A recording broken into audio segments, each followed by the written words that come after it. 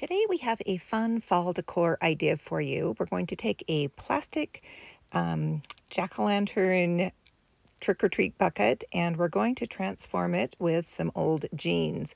So first we've cut apart the jeans and cutting them into 2-inch wide strips. We are going to save the little sections where the stitching is and use those later. We applied the strips to the pumpkin bucket and then hot glued the stitching strips down and then added a stem from a vintage handle that we had. You could also just use a stick or a little piece of wood, and then added some fun plaid leaves and a piece of rope.